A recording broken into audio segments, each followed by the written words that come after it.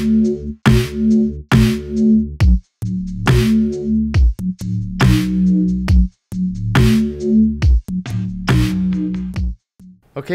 let's go. So we have begun. So this is the Game of Impossible podcast. For now, it might change at some point, but for now, this is what we're going with. And maybe, Dad, would you like to give a bit of context before we continue of a little bit about what you do? I work in Shell for 23 years. I was in London, in Sri Lanka, in Holland. After the 23 years, I then went to become the CEO of Malaysia Airlines to turn it around. It was a fantastic role that I played. And after that, then I got called to become a minister in the government. 6 years I served as a minister in charge of transformation, economic and also government transformation. After that, then I started my own consultancy. We've been on the road doing consultancy now for fixing businesses as well as helping governments across the world. Our projects have now, over the last 5 years, run into something like 26 countries. I'm also currently the Pro-Chancellor for Sunway University. I'm a Co-Chairman from Sunway Group, which is a Malaysian conglomerate covering 13 businesses. I'm also Chairman of Heineken Malaysia, and that's the kind of role I work in right now. So how does a jungle boy, for those listening, my dad grew up in the jungles of Borneo. So how does a jungle boy begin to even envision? Did you even envision doing what you're doing today? No, I had no idea that I would end up doing what I do.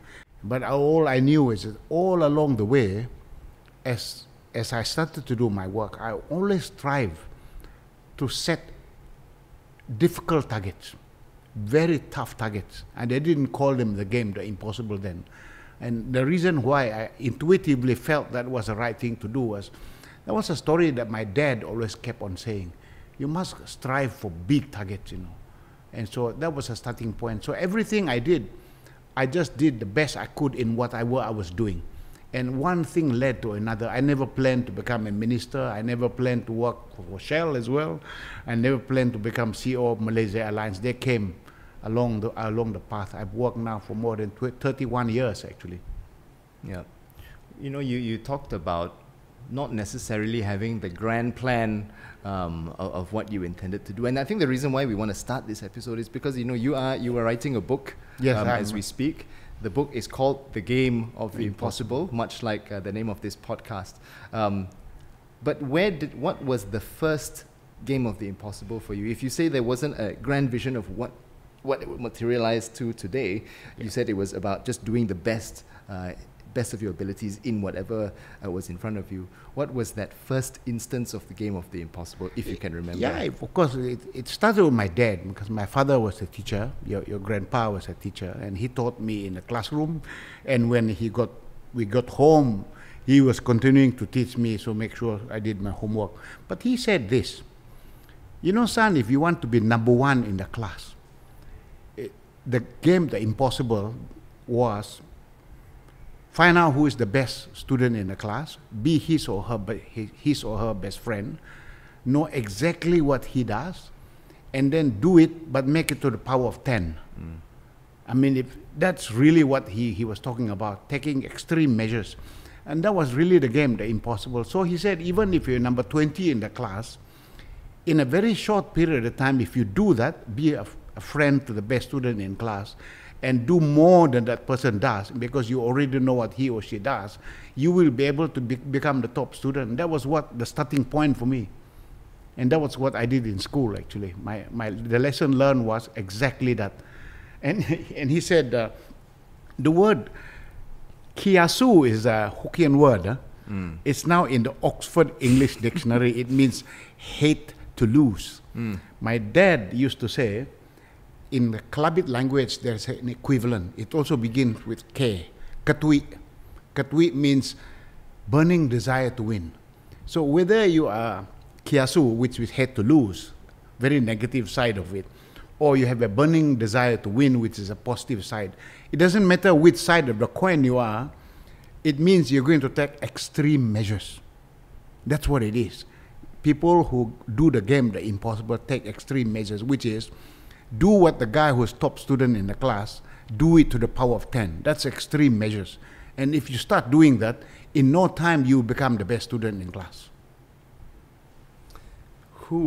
Who was that top student Yeah, that you intended to beat? The top student in class in primary 1 all the way together with me was Madan. He's my cousin, Uncle Madan. He was a very good student. He was very studious and was very attentive. He was a good student. So we and I became very good friends. Very, very good friends. Strategic friendship. Yeah, strategic friendship. I think I recall when we were young. Strategic friendship that became a real friendship. And because I became his friend, he also became better. Yeah. At what he was doing. And so I recall we became very good friends. He and I were toe to toe. He was a good student and we both became really good at what we were doing.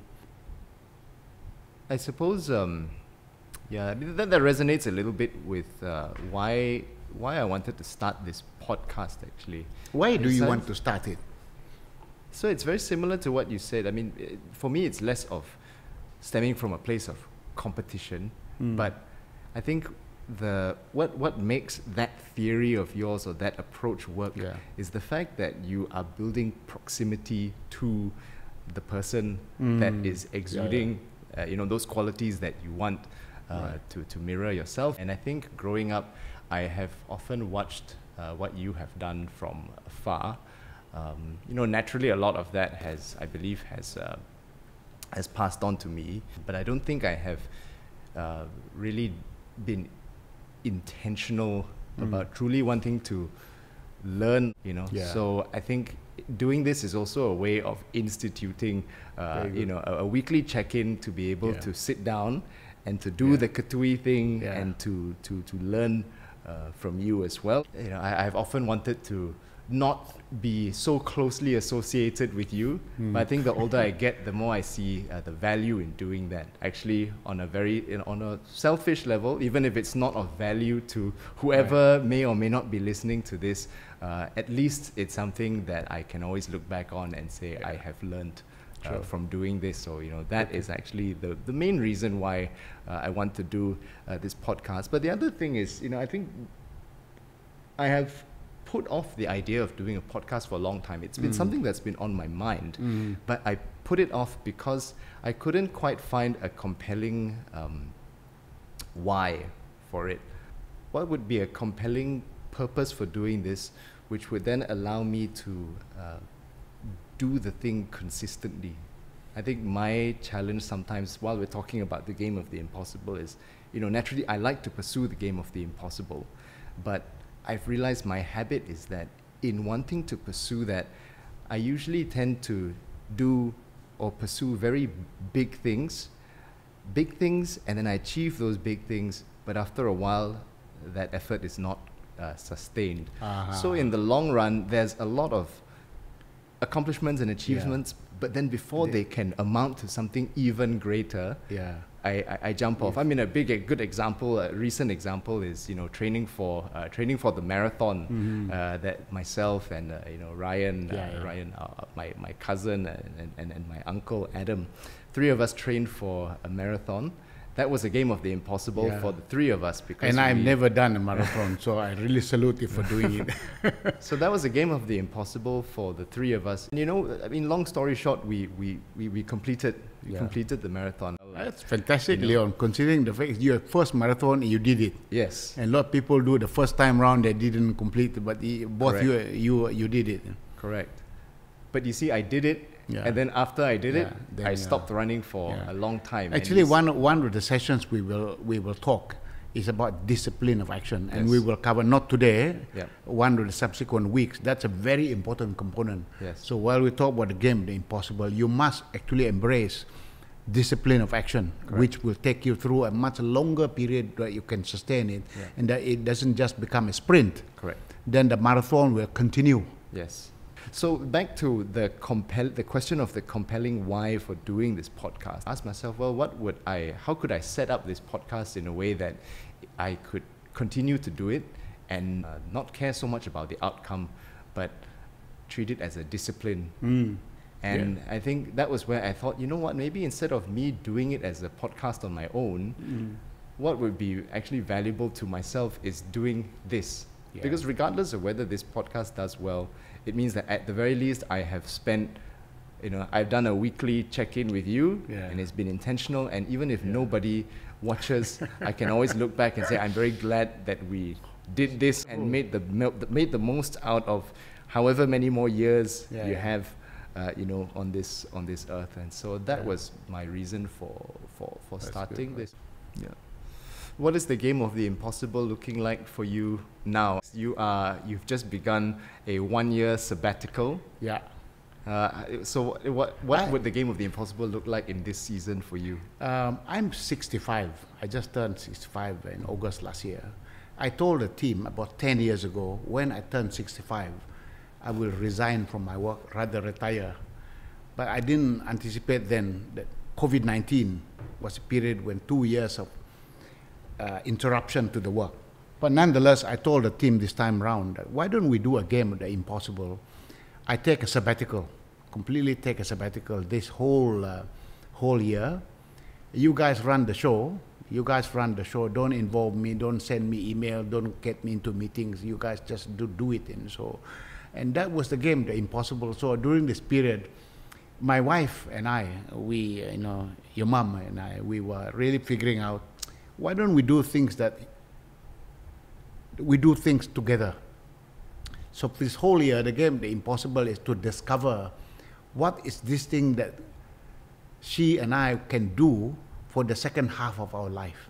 So the year of sabbatical is to find it, to discover. We will discover many things, but I think in 1 year, we really think we will find the thing that we believe that it's fulfilling for both of us, me and her. And during this period of the sabbatical, she's going to call the shots. She has the authority to call the shots. She will object to it, the authority, because in 31 years when I was working, I was calling the shots, and that was really unfair in many sense. So when I left Kuala Lumpur and we went to Holland, she had to quit her job to follow me. When we went to London for 4 years, she had to quit her job to follow me. So I was the career person that led it. But I mean, this time around, during the game, the impossible, we're going to discover. There are many things that we will think we will discover along the way. What are some things that you are doing right now? Well, I thought about, many years ago, I was very interested in pheasants. And so, I went to a niece wedding, and where was it? Wolverhampton. It was near Wolverhampton. Near Wolverhampton. Yeah. And then I saw some pheasants being reared. And so when we came down to London, you recall we came down to London, I ordered some of those pheasants, and I ordered 4 of them. They came from Essex, delivered the following day, and when we cooked them, I think it was so delicious. We call it soup terjun, and we put it inside the pot there, and I cooked the thing. The soup was almost golden color. Yeah. I would say that they are as good as kampong chicken to the power of 10. So from then on, I was really trying to look for where can I get the chicks and where can I get some hen, the female and the male, so I can start breeding that. So I then found someone who sells them. Last week I bought 2 males one, and next week I will get 20 chicks, the small ones, from all the way from Johor. And so right now, as we speak, we are building the pheasant cage, 20 feet altogether. And so right now that's being built. Next week we'll start the project. And so I really want to get my hands involved in doing this game. I've never bred anything like that before. All I know is that pheasants were some things we used to shoot in the jungle. But now I'm trying to breed them. That's something completely different from what I do. How do you deal with coaching or guiding or mentoring people through this game of the impossible? For the game of the impossible, I've set 3 golden rules. And so that's how I will encourage people to come out from the comfort zone to do it. So I will tell them rule number 1 is, we will set together with you, tell the person, impossible targets that you definitely cannot achieve based on your current way of doing it. But the first thing that the person has a problem with is that, wow, I'm destined to fail, so I won't do it. Then I will tell him, don't worry, we will also set realistic target. You will give you realistic target that you can achieve based on normal way of doing it. So if you do that, we're not going to punish you for not achieving the impossible target, but because you already have the first level of target, which is realistic target. But if you then pursue the next level, that is, we're going to reward you for doing that, but not punish you for not failing, not achieving it. So that's rule number one. Deliberately set impossible target.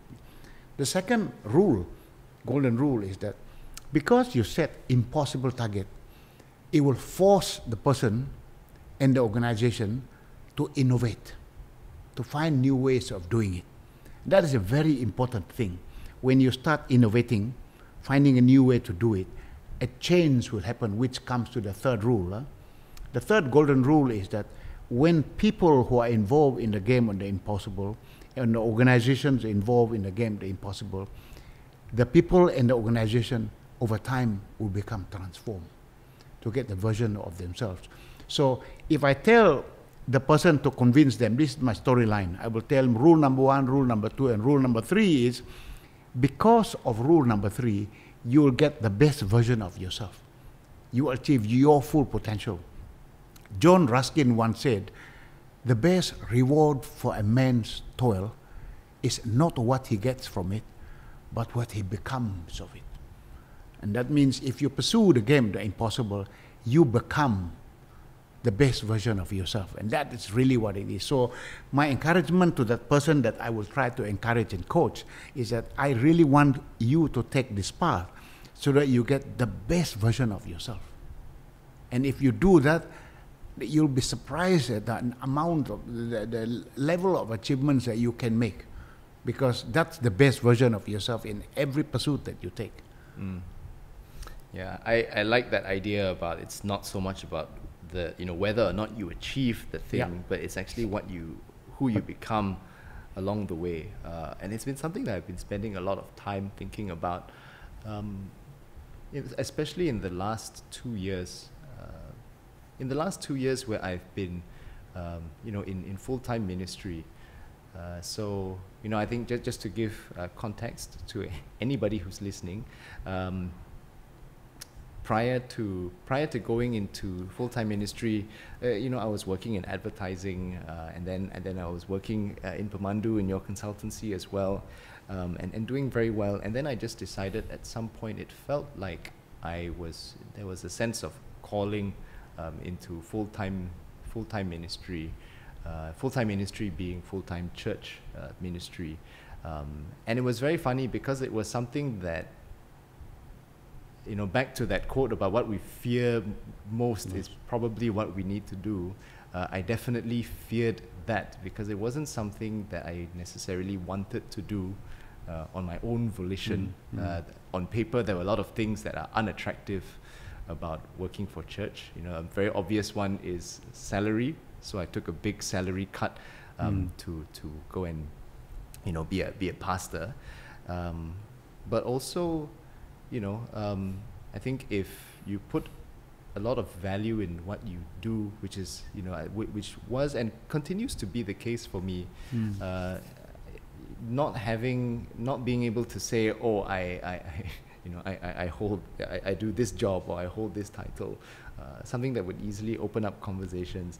Losing that, it felt like a big thing to give up, because today if I am at a wedding or dinner party and I'm meeting new people, usually the conversation sort of comes to an end once they find out, oh, okay, you work for church, you become a little less interesting. So there were a lot of reasons why I didn't want to do it, but nonetheless, I figured, as I prayed, that that was exactly the reason why I was supposed to do it. But then I think about a year in is when it really started to hit me that actually, if I change my thinking about it and not to think so much about what can I achieve, but actually what am I supposed to learn, who am I supposed to become in this journey of being in full-time ministry, then that gave me a lot of reasons to enjoy the job. I wasn't growing exponentially in terms of hard skills, But actually, indirectly, I realized I was learning so much about how to become a better leader, a lot of character formation. Now I realize those things are completely transferable to corporate work. Sure. Because there's a lot of these practices which, you know, if you just apply in a different context, naturally that focusing on the being naturally informs the doing. So that's something I've been thinking a lot about. Actually, from a point about, in this case, not even so much about who do you become along the way, but actually what do you want to become first before pursuing whatever that game of the impossible is. So, did you know, when I asked you to become the interim chairman during my sabbatical for PEMANDU, you are now the interim chairman, you realize that that's part of the game, the impossible. Yes. I wanted you to step into my shoes for one whole year, so that you will also begin to do that. And another thing that I wanted to do, and that basically is unconventional, doing the thing that not many people do. You haven't spent a lot of time in PEMANDU Associates, very little time, but I already, because this is now new way of working, it will force you to innovate. In many sense, most people will appoint one CEO. But what I did unconventionally was I appointed now joint managing directors to run the show at this time. And so this is very unconventional. Most people there's only one managing director, but to put two people, I realized that you have to find unconventional ways to do it, innovate how to do it. So the key here is that if we do this, Aida and Rizwan will discover very different ways of working, because now they have to work together, they are finding ways to do it. I'm confident that getting the best out of people, you have to find different ways, not the conventional ways to do it. I'm very sure, Leon, in the next 1 year or so, you will discover many things. You will discover many things that you never thought you could do, and during that 1 year. So that's your game, the impossible. And I'm confident you will do it, actually. Yeah. Partly why the added impetus for doing this podcast is actually because of that. Because, to be very honest with you, when you first told me that you wanted me to take over as interim chair, I remember my instant answer within seconds was no. No, I remember. Why would you want me to do that?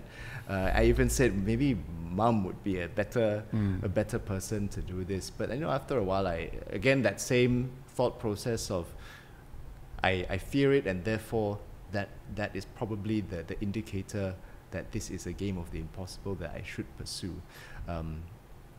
And then going back on that thesis of if that's the game of the impossible you want to pursue, how do you become that person? And so this is actually my way of building a bit more intentional proximity with you, to think, well, how have you done it? How can I become a little bit more like you? And from there, be a bit more programmed then to make decisions maybe that are a bit more in line with how you would think. Maybe it's a good time to segue into examples of other people that have really pursued this game, the impossible. Closer to home, when I was CEO of Malaysia Alliance, and I was on the board of IATA, and once a year, all those folks in IATA, the CEOs, we gather in one location, and we invite a speaker. We invited Lee Kuan Yew, and he was there, so we invited him to speak. It was incredible. He talked about this idea of creating Singapore to where it is today, when they actually had no hope. If you go to YouTube, you'll find that he actually did cry. And so there was a question asked of him, why did you cry when Malaysia kicked you out from the Federation from Malaysia at that time? And what did you do the very next day? And this was a story he said. That was the 9th of August, 1965. That was the day Singapore got out from Malaysia. He gathered all his friends, the other ministers, together. He told them, we have two choices. One is we leave because we have no hope, we have no natural resources, we have nothing really here, and as a country, give up. The other one is stay put here. And he had one idea of the game that is impossible. We make Singapore, he said, a hub for logistics, a hub for finance, a hub for trade. We make Singapore that. That was it. And so he asked everybody in the room, how many of you want to quit and leave, migrate elsewhere? Put up your hands. Nobody did. Then he said, how many of you will stick with me to pursue this game, the impossible? We create a thriving hub for the whole of the region in Singapore because it's strategically located. And so all of them put up their hands. That was a starting point how the nation of Singapore became what it is today. I mean, considering the fact that they have zero, not a single molecule drop of oil and gas, it's the biggest oil trading country in ASEAN. Not Malaysia, not Indonesia. Massive, biggest petrochemical complex. Huge port, that lots of trade that they're doing. So, if you like, they have really made it fantastic. Changi is an air transport hub. They are a financial services hub. So, in many sense, he pursued the game, the impossible. It was interesting that at that session, he then asked the question, do you guys have any more questions? There was one CEO of Maldives. He said, Mauritius rather. He said, I'm from Mauritius. Can you give me advice how we in Mauritius can copy what you guys have done in Singapore so that we become a hub? And his response was quite shocking. He said, young man, you have no hope. You will never be able to achieve this. The reason why you have no hope is that the reality is today is we were successful as a hub because ASEAN prospered. That's our hinterland. But in your case, I don't see in my lifetime how Africa will get their act together. So the question for you in Mauritius is, hub for whom? Yeah. So you have to understand certain elements, context where you're trying to do it. So if I created something that is, if I'm in the Maldives and I wanted to become a hub in the Mauritius, and I would not succeed as well. So you have to look at the context as well. And so he was very robust. And so he turned to the young man, he said, I'm not saying you have no hope because you are hopeless, you're no good. It's just that you happen to sit there in a position where you can't be a hub simply because Africa, in my lifetime, in my view, he said, they're never going to get the act together. But if you want to be a tourist destination, for sure you can. And you have to choose your battles well. And so then he looked around the rest of us and then he said, any question, everyone looked the head down. Because he was a very robust guy in answering the question. That was Lee Kuan Yew. There are many other examples actually that, to me, close to home here in Malaysia, no one would have imagined Singapore today as it is, in the year 1965, that it will turn out to be what it is today.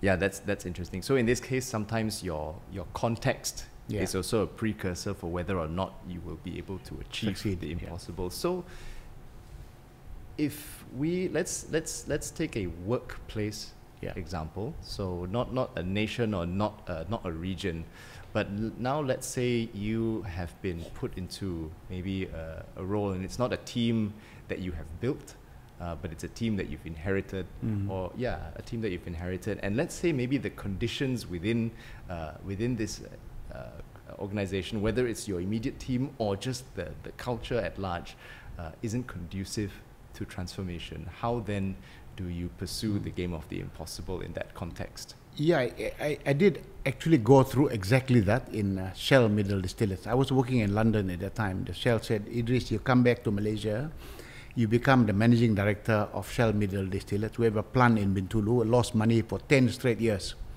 Go and fix it. That was really what it is. So I remember first day I turned up at the work, everyone in that company were defeated.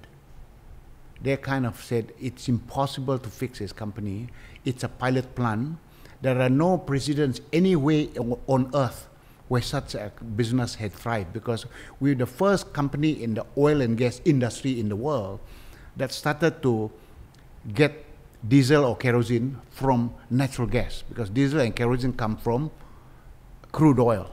And so because we were the first gas to liquids business, and lost money for 10 straight years, and there was nowhere else we could learn from in order to succeed. And so it was a company was so defeated. So to your point, that was exactly what I felt. So I brought everybody down in a room and I said to them, look, let's pursue this game, the impossible. What it means is we can put a target that within 1 year we'll make profits. And the subsequent years we'll make record profits. Of course, nobody believed me. But I did tell them, because we know that the current way of doing it, it's impossible to achieve it, we will have to find new ways how to do it. Entirely new ways how to do it. And so that was the starting point. We went out to do many, many different things we've never done before. Completely, we'll not have the time to go into so much detail. In the first 6 months, we made 10 million net profit after tax. The second year, we already made 260 million net profit after tax. The third year, I think we made close to 500 million net profit after tax. It's a company that lost money for 10 straight years, and everyone was defeated.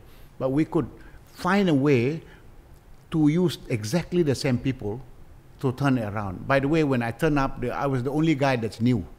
Everyone, the entire teams were inherited. There were people who were existing there. I brought no one along with me from outside, worked with the same people that were defeated, and that was how we started to do them. Yeah. So it is possible in my view. That's one clear example of what we did. I mean, I wanted to make sure that everyone knew that we were making money. So when we first made our first profit in it was December 2003. That was the first time we made 10 million net profit after tax. You may remember at that time, Apple had just released iPod. It was the object of desire. Everyone wanted that. And I had 300 over staff.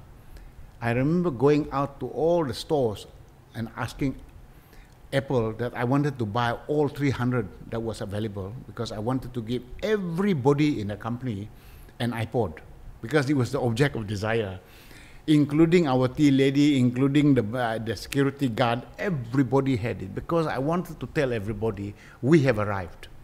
To your point, I wanted to tell them we are now on a cusp of becoming a winning team. It was a team that for 10 years it was defeated. For 10 years they were defeated and had no hope. It was a team that felt that we could do many, many things. So in the second year, it was no surprise that we were able to make 265 million net profit after tax. You know, we like sport, yeah, both of us, and since you were talking about other people's examples of pursuing the game of the impossible, who's an example that maybe comes to mind from an athletic point of view?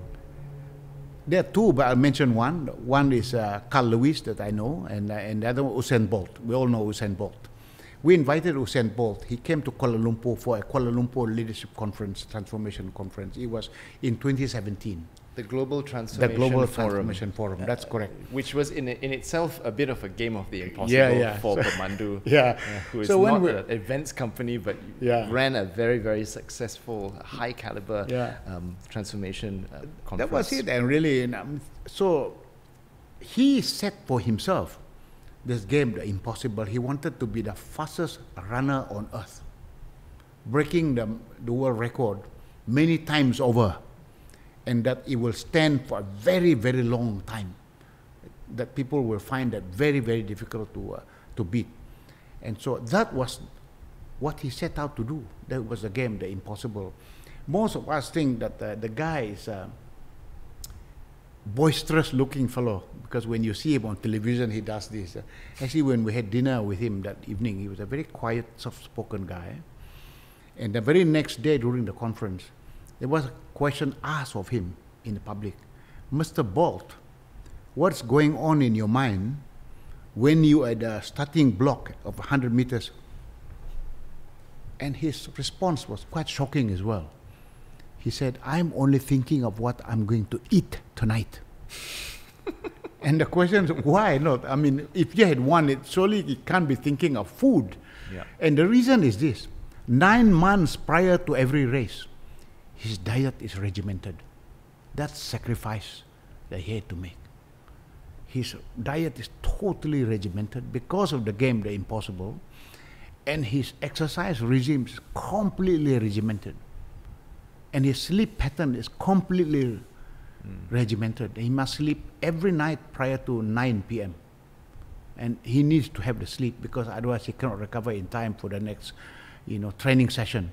So this is very, very tough. That means taking extreme measures in diet, in exercise, as well as sleep and rest. So that's how he was able to then do it.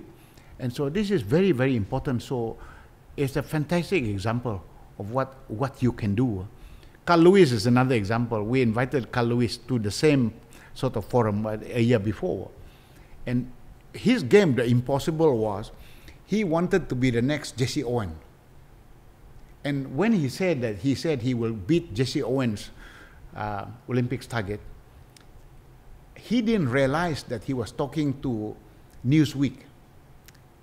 I can't remember within Newsweek or Time, but what had turned out was they put his photograph on the front page of the magazine, the next Jesse Owens.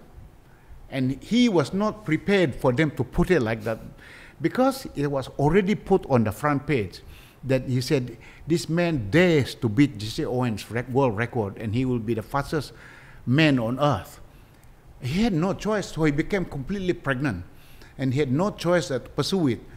Much the same way as Usain Bolt in dieting, in his exercise regime. Can you explain what you mean? For those who don't understand, for context, when you have a phrase that you use in the organization as well about being pregnant. What do you, before you continue, what does that mean for people who might be wondering? It means this: you must, if you declare an impossible target publicly, and you tell the whole world that is what you're going to achieve, you become pregnant. When you're pregnant, there's only one consequence: you have to deliver. You can't keep the baby beyond 9 months. You must deliver. So by being pregnant, by announcing it publicly, and that you're now telling the whole world that you are now going to pursue this game, The Impossible, you become completely pregnant. You got no choice but to deliver. So that's basically what Carl Lewis really did. So in a sense, when you start doing this act of pursuing the game, The Impossible, finding new ways how to do it, which is dieting, changing the way you diet, getting the best exercise regime, getting the best people that coach you and do that. That's how you can achieve it. Going back to the Usain Bolt thing, this is something that I didn't quite, you shared this story with me before, but I know as you're sharing it this time around, something occurred to me as well about why would he be thinking about the meal that he's going to eat at such a high pressure event. Surely you would be focused on, some people believe in visualizing. How is it that he is able to be in a frame of mind when the whole world is watching and so much is at stake, where all he's thinking about is food?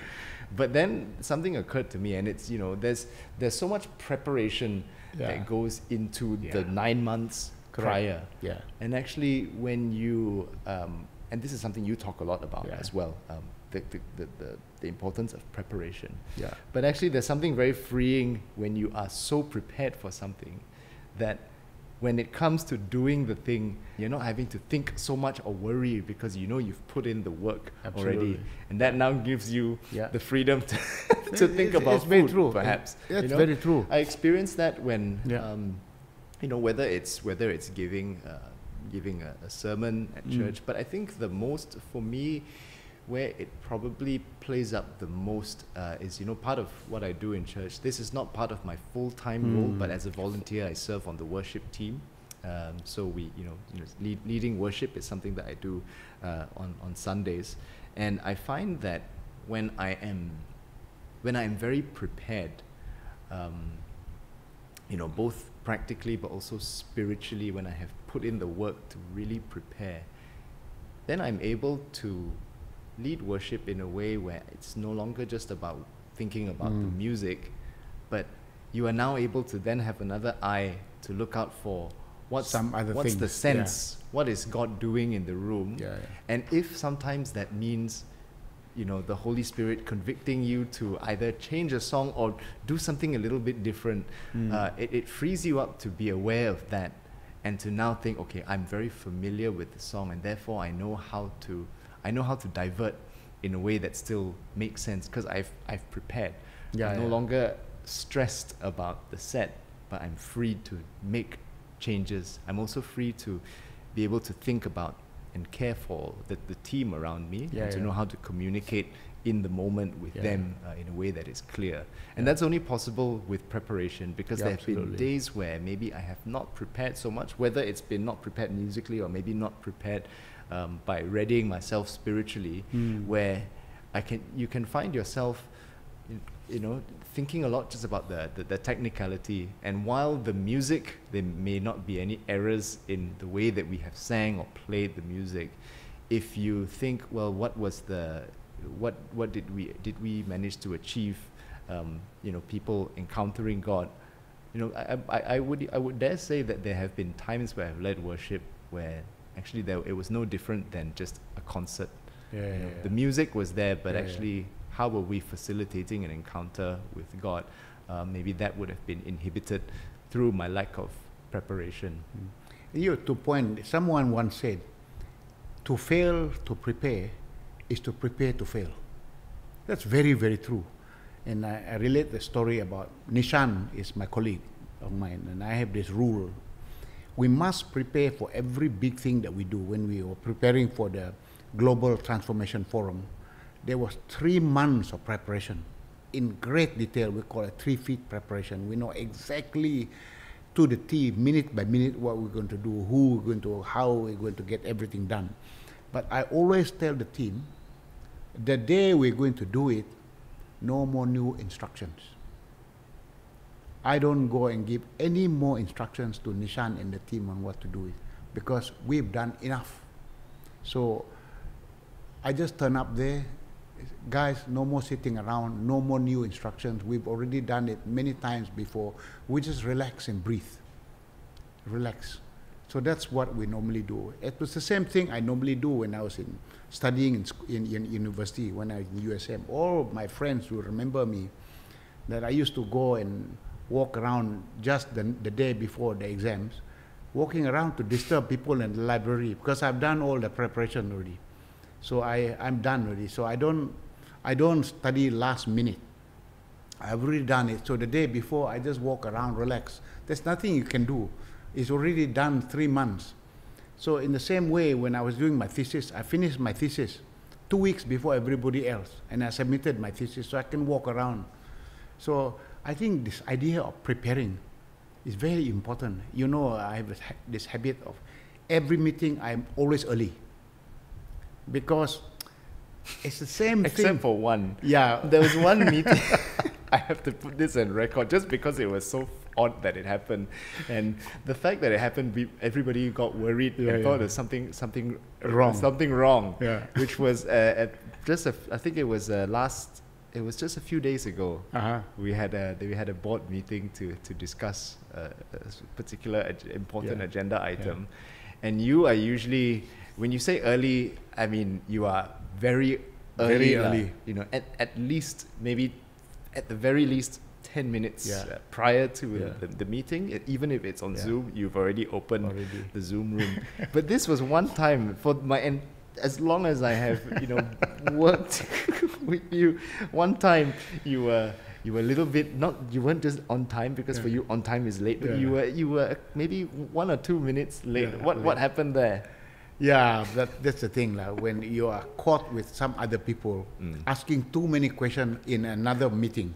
And so I was dragged into all the discussion. So they were asking so many questions, and I really got caught into the act. By the time we came back, and then we had a traffic jam as well coming back. So I had no provision for the traffic jam. By the time I came here, I was a fraction late. But I think this point about, as you said, you must prepare. Returning back to the Usain Bolt story, he's over-prepared. So when it comes to the time, relax. So you should prepare well in advance, so when it comes right to the event, there's nothing you can do to improve it, because you've done everything you are going to do. I think that's always my approach when I'm leading a team. I get someone in charge. I don't come any more telling them, can you change the light, can you do that? Don't do any more of that. I think you're only going to panic people for new requests, new additions. Don't do that. You want to have everybody that's calm so that you become like Usain Bolt. You're only thinking about what you're going to eat tonight. The race is the race. Your body is ready for that. But everything else is relaxed. Do you maybe have some practical advice then for how do you prepare, and then how do you know when you have prepared enough? I would say this: the first practical tips to pursue the game, the impossible, is that you stand in the future and visualize yourself in that future. To your point before, imagine what you want to become. In business, the richest man in the world today, Jeff Bezos, when he started to do Amazon, he declared to the whole world that he was going to be the biggest bookstore in the world. That was, you need to visualize the future, stand in the future, and manage the present from the future. So that's practical step number one. The practical tip number two is to conquer the fear of failure. How do you conquer the fear of failure? You must have a conversation with your boss and tell the boss, we're going to put a target that you and I say I cannot achieve.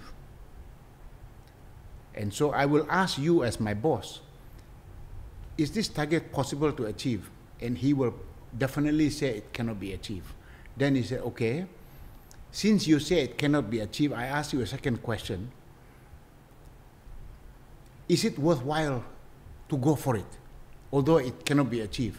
Then the answer from the boss will be, yes, it's worthwhile. And the third conclusion that you then say to the boss, since you say it's impossible to achieve, but you say it's worthwhile to go for it, and if I fail, it's okay, isn't it? Surely the answer is it's okay. So because of that, you then conquer the fear of failure. I call it a conversation leading to a conclusion where your boss says, it's okay for you to fail. That is the way you conquer the fear of failure. Because the boss already said, it's impossible to achieve, but it's worthwhile for you to do it. And if you don't achieve, it's okay.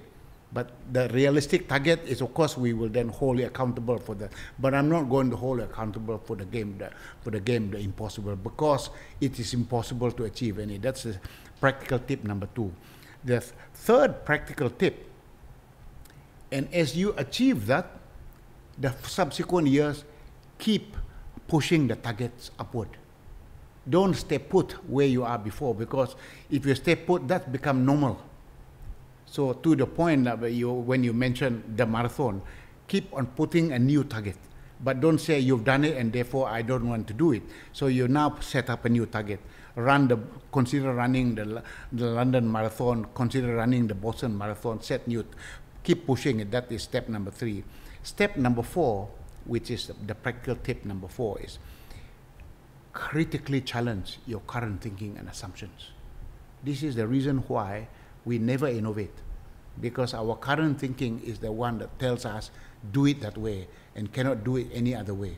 So you must always really must change the way in which you do it.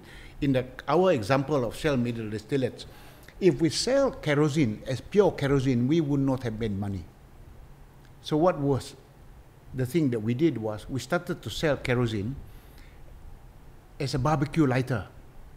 And we started to sell as barbecue lighter, and we could mark up the price much higher than kerosene. In fact, we found out that our drilling, our diesel, if we sell as diesel, we don't make as much money. But we found that if we sell our diesel as drilling fluid, the margins double. And obviously, that's the current assumption is you think of selling diesel as fuel. You will never make so much money. If you sell kerosene, it's just kerosene. You don't make as much. But the current thinking was, why don't we just think about new application? So in the year 2003, we also challenged ourselves. Why don't we go and make a brand for ourselves, compete with all the refineries in Europe, and become the official supplier for green diesel at the Athens Olympics? That's total changing our mindset. So we told the team, why don't we bid together with the Shell Group we bid and make sure that we become the official supplier for green diesel at Athens Olympics. You know what most people say, Leon? Impossible. Why did they say impossible? Because we have to ship our diesel all the way from Bintulu, all the way to Athens, to compete with all the refineries in Europe who also have diesel. They said it's impossible. We have to ship, pay for insurance. We cannot beat them. But you know what? We won it. We were the official supplier for green diesel at the Athens Olympics in 2003. And because of that, we were well known. We got the brand, the global recognition.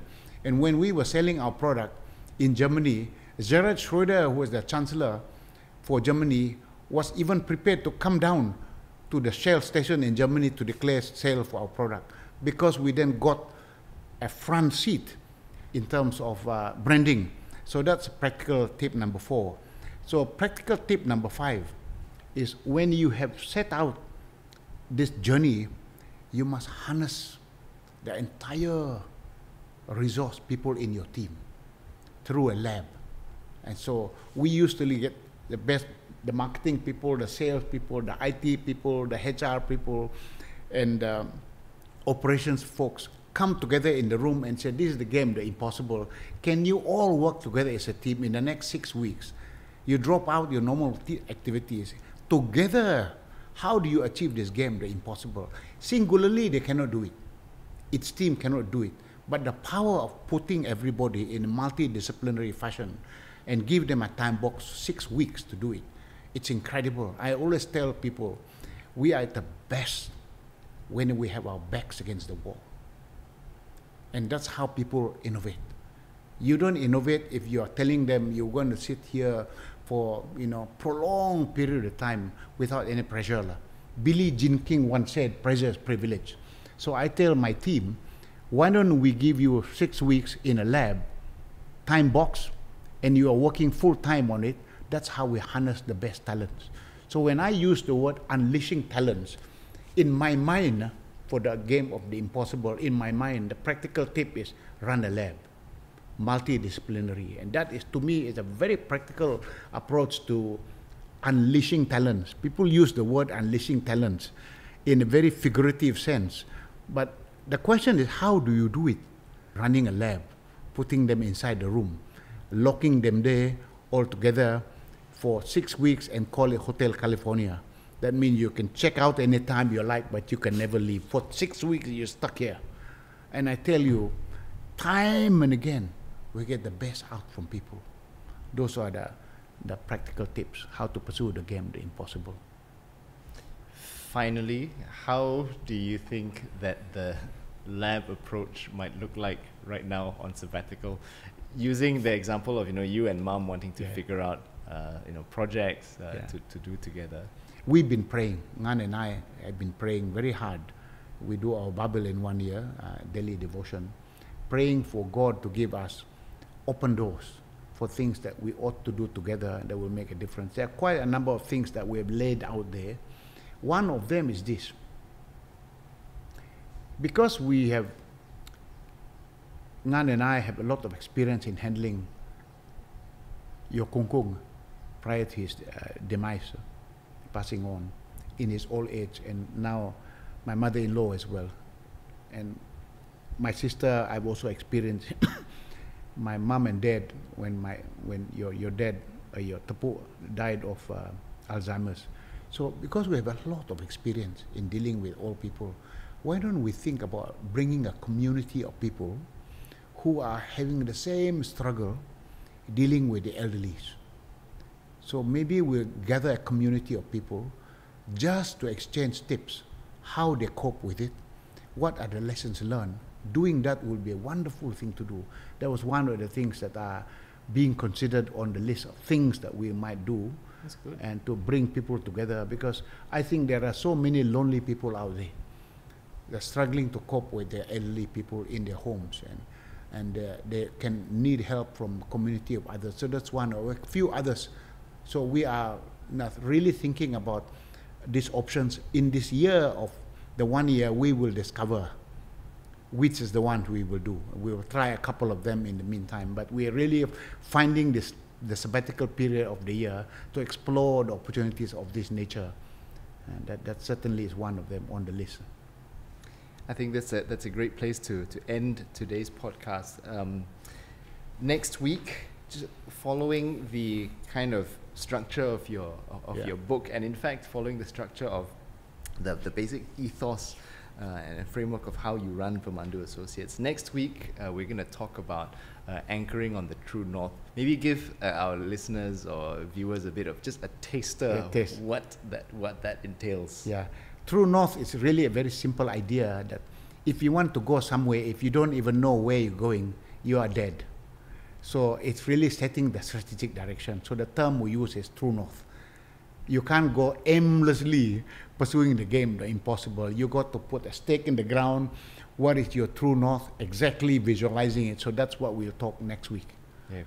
Look forward to unpacking that with you, Dad. Yeah. But Okay. I think this has been a good episode 1. Very good. And to our viewers, whoever you may be, maybe one viewer, maybe no viewer, we hope you found this insightful, and we look forward to doing more of these. If not for you, then at least for ourselves. Thank you.